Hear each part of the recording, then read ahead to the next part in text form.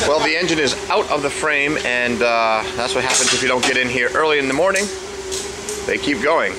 So as you can see, the Toyota forklift has pulled the Toyota engine out. If I were to back up here, you can see that the frame is now just a rolling chassis without much in it.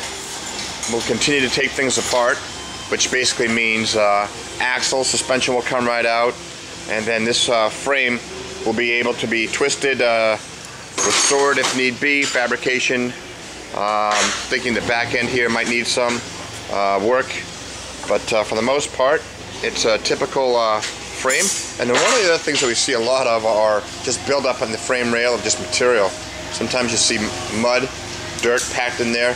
Sometimes it'll be packed right in there, right up to the, you know, very top of the circle, the relief holes. But it's typical. A lot of the scale that you see inside there is simply that, just scale falling off. So there's a little bit of a mill thickness deterioration as far as the actual frame goes, but for the most part, this frame is in excellent condition. I think we'll clean up nice, then ultimately in paint, get a rolling chassis again with a new suspension underneath it. Rebuild the axles, things of that nature. So looks sharp though.